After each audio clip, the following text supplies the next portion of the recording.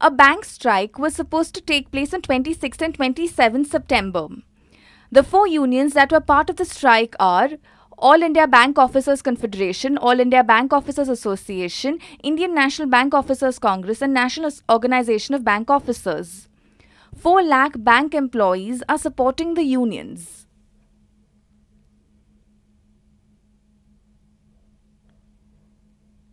People were very worried as on 28th September is a 4th Saturday, which is a bank holiday. Just like 31st March is the bank's yearly closing, from 1st April to 30th September is the bank's half-yearly closing. This is why the banks will remain shut.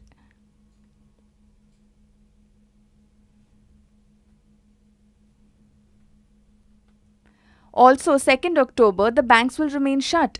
If the strike occurred on 26th and 27th September, then the banks would remain shut for a long time. Even ATMs would be closed. This is why everyone was worried. However, there's a good news now.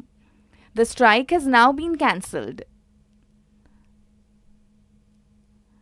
Bank unions had a meeting with a minister from the Union Finance Ministry named Rajiv Kumar. The union spoke about points such as increase in salary, mandatory Saturday-Sunday leave, stopping bank mergers, increase in benefits for retired employees, etc.